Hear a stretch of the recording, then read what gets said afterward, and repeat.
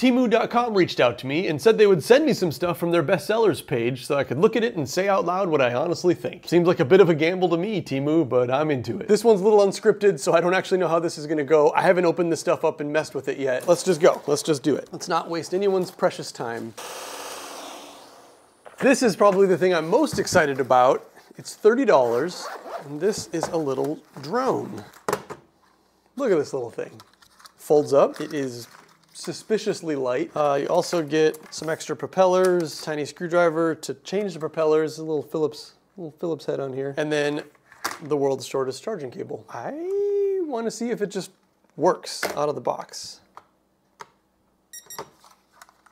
You can connect this thing to your phone because it's got a camera, so it should be shooting video. It says it has dual cameras. I guess maybe that's a camera too, but this shoots video.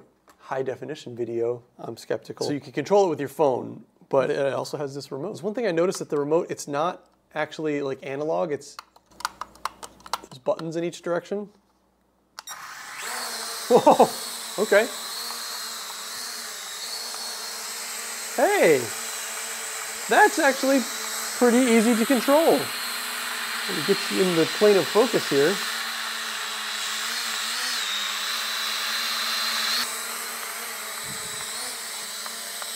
Can you steal the focus away? Yes, you can. That was a great shot, Mr. Drone. All right, well, reasonably easy to control.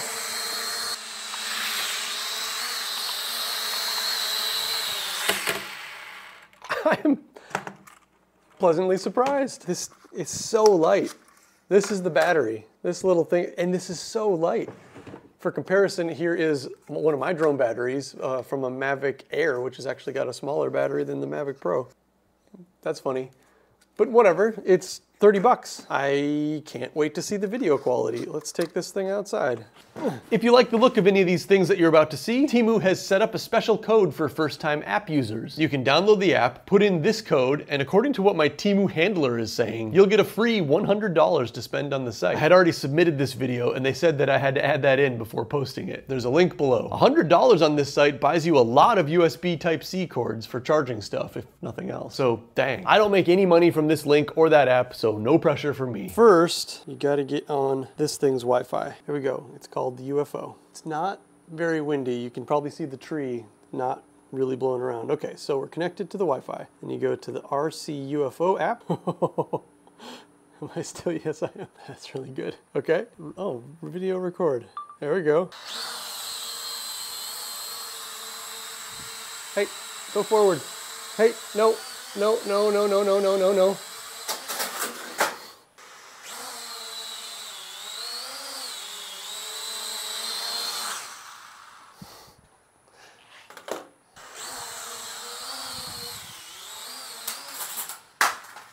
It's possible I just don't understand the controls, but this really looks like forward. Well, we almost got out. We almost got out. On. Oh.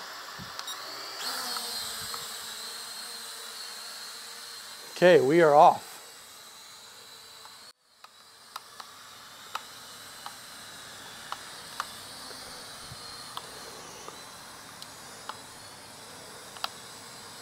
I will say that, look at this. This does have control. Like, that's good. Oh, we gotta try to get a view of us from the sky. Here we go, we're going up. Oh, I've completely lost control, and it's going for a pond. I'm flying blind, but I am able to fly it. So no one can say it doesn't work. I don't know if I would call the video you get through it high quality. Oh.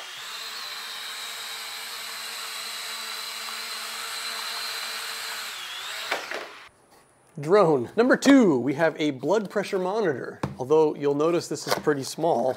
All this stuff is packed real tightly into their box. Convenient little case.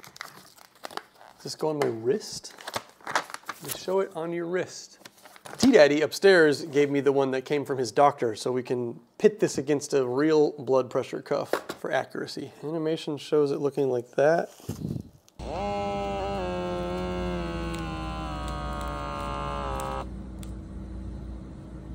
Thank you. Your blood pressure is systolic pressure 120. What is a healthy blood pressure for a middle-aged adult? Oh, 122/74. Well, if that thing's accurate, we're doing just fine. Tommy said use my left arm. Is this what you came here for? Man tests blood pressure live on camera. 114/61. I'm getting to the age where these numbers are something to brag about. Now that I've sat here for a while, though, I'm more relaxed. I'm going to try the Temu one again. 120/67. I mean, they both say that I'm healthy. Blood pressure cuff. I swear, I don't know what I read wrong, but I am really sure this said a 200-watt solar panel system. If you know anything about electricity, I'd be surprised if we can get 20 watts out of this. But let's see, it comes with connectors. Looks like it's meant to charge up a portable battery, but probably meant to charge up a 12-volt battery. There's a USB-C out, Giant of the Sun branded alligator clips. Hey, we'll test this one in the daytime tomorrow. Do you know the warehouse has a backyard?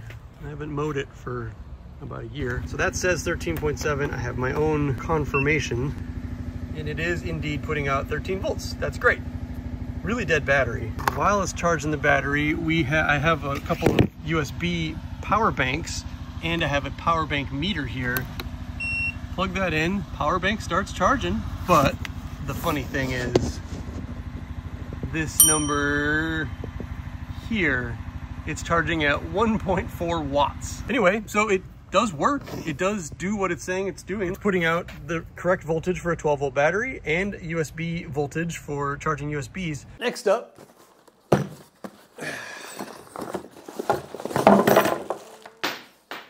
where'd that go? Doesn't matter. This is adorable. This is a little belt sander. Geez, they do not have a scale on the pictures.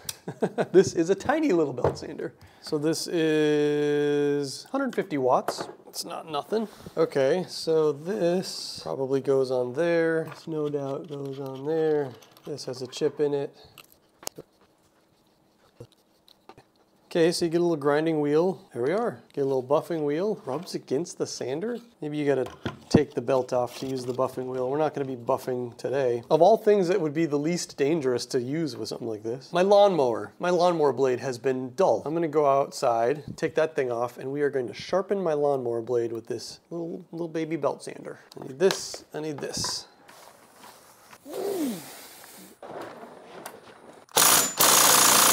Dang. That should do just fine. There we go. It's about as sharp as a butter knife at the moment. The speed is actually on the power supply itself. Fine, I guess.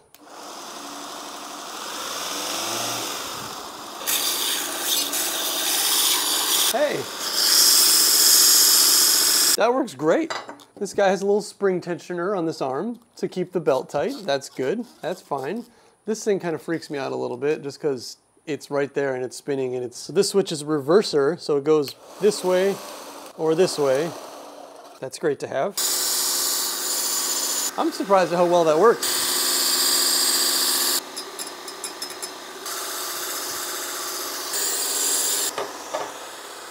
There's this forever ongoing argument in the lawn care subreddits that I'm part of over whether or not you should make your blades actually sharp on your lawnmower. Aside from the fact that this is hilariously small and I didn't tighten this thing enough, this was gonna fly off. The belt sander part of this thing, I love it. Oh, so this also came with many, many more little belts to burn through to sharpen stuff. This is really heavy.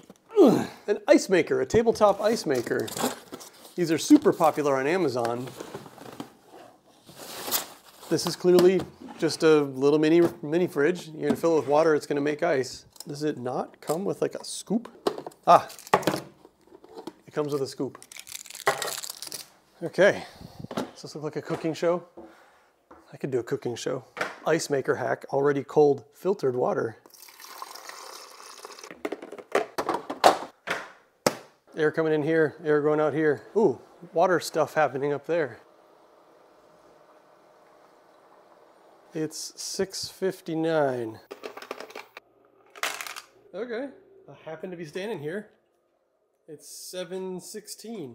Conclusions. For this one, the listing very clearly says 600 watts. It says 600 watt solar panel charger and it calls it a solar panel charger kit, which implies you get everything you need. This is a solar panel charging kit. This is not 600 watts. If you go down to the details, it again says 600 watts in the details. One of the pictures in the description even shows a panel that's about the size of 2 car tires wide. Clearly that's not what this is. So I would say this one could use a little more clarity, but I get it. When you search on the site, there are a ton of 600 watt solar panel kits and all of them are less than $50, so they have to be competitive to stand out. An actual 600 watt kit will cost several $100s. Solar's been getting cheaper, but not that cheap. That said, this thing does work. It does charge a 12 volt lead acid battery at the proper voltage. It does shut off when it gets to that voltage. And I can think of several legitimate uses for a tiny little solar panel kit like this. I used to have this truck that I only used with an RV, but I didn't use the RV very often. So that truck's battery would die from just sitting too long. This thing comes with a little cigarette lighter adapter that just plugs right in where it goes out to the battery. So in theory, you could stick this in the dashboard of your truck, plug this into the cigarette lighter adapter, and it would just trickle in little bits of power and keep that battery alive. Same story with my backup generator. I live in Florida where there's hurricanes every year. So our power goes out like 2 times a year. It's got a little battery to auto start, and this thing is always dead, so I end up having to pull the pull start cord. Woe is me. I could just extend these cables, leave these clamped onto the battery of my generator, leave this thing out somewhere that's going to be in the sun outside the shed where the generator lives, so that theoretically it would always be good to go, except that the carburetor also clogs up when it sits for too long. You could use it to top off a battery on an electric gate in the middle of nowhere, things like that. But you are not going to be able to buy a 600 watt solar panel kit for less than 50 bucks. So that's the solar panel kit. This is the drone. At first, I was just kind of laughing at just how small and basic and light the construction of this thing is. And it's really pushing it to call this an HD picture. No stabilization. Actually, this camera's fixed, but you can sort of like bend it down, which I probably should have done. The phone app leaves much to be desired and even serves you ads when you first sign on to it. But if I think back like 15 years, this little thing would have been a marvel of technology. It can take off right here at my desk, and with the controller, I can pretty easily fly this thing around the room with a reasonable amount of control. So as a toy, this thing is great.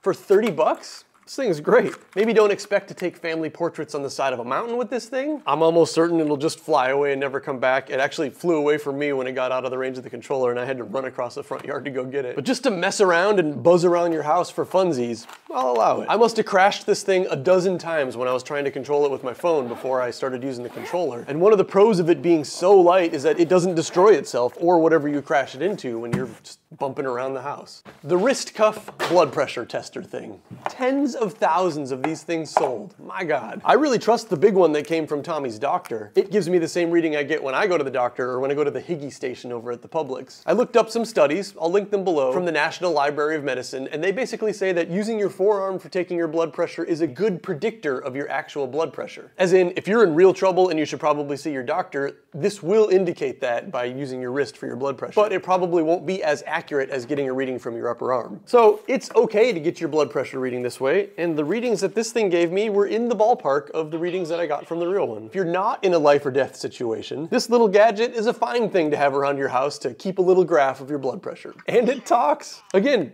15 years ago, this is a $1,000 item. I made that up. I don't know what sort of at-home blood pressure tests were available in 2005. And also, go see a doctor if you're riding the line of hypertension. It's an easy enough thing to fix and you'll live a lot longer. I give this 4 stars out of 5, just because you have to put regular AAA batteries in it, and I never have those. I'd rather if it just had its own internal rechargeable battery.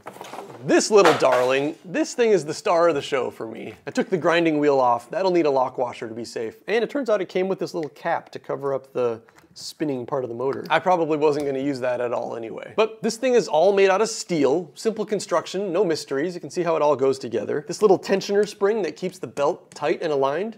Great feature. I would shoot a little lithium grease into these bearings every once in a while. It's a tiny motor, but it's a brushless motor, so it'll do work for a good long time. My lawnmower blades are like little f***ing katana swords now. And especially for my kind of cramped electronics workbench over there, this is the perfect size. This thing is gonna shorten tiny screws and knock the edges off of bad 3D prints for years. I was really shocked to see the actual size of it. It is so small, but going back through the listing, it actually does have, one of the pictures does have the size 5 inches tall on it, so that's on me. Oh, and the ice maker.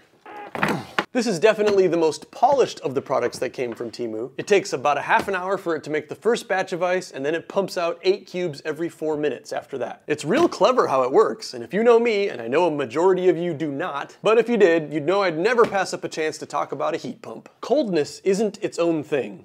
It's basically the absence of heat. So glossing over basically all technical jargon, through a miracle of material science, we have figured out a way to move heat from one place to another by using a combination of high pressure liquid, some low pressure one-way valves, a compressor, and a couple of heat exchangers. This tabletop ice maker is essentially the exact same mechanical device as a window unit air conditioner. Instead of removing heat from the air in the room and putting it outside, this thing is removing heat from this little heat pipe in the shape of 8 little fingers in the back chamber. And then from this port, blowing that heat into the room. Hot air comes out of the side here, and that leaves these little metal fingers extremely cold. They dip into a little water bath, ice accumulates around them, and then it dumps out that water, ejects the ice thimbles into a little bucket, and then scoops them into this container on the front of the machine. This thing does exactly what it says it'll do. It's got little controls in the front, it's got an auto shut off for when the basket is full or when it runs out of water. You can make large ice or small ice with it. It doesn't taste like anything. Definitely clean out the inside where you dump water in before you use it. I'm not gonna lie, I expected to be kind of hilariously disappointed by the things that arrived from Temu. I keep saying Temu, but I looked it up and it's actually pronounced Temu. I would say though, if you're gonna order stuff from this website, and they've started opening up US-based warehouses. It used to be you'd have to wait like a month to get anything, but now it's a lot more like Amazon. Stuff comes pretty quick. But if you're gonna order stuff from here, be really thorough in your investigation of all the pictures and the descriptions. Things aren't necessarily written out in a perfect way. I think it goes through a lot of translation.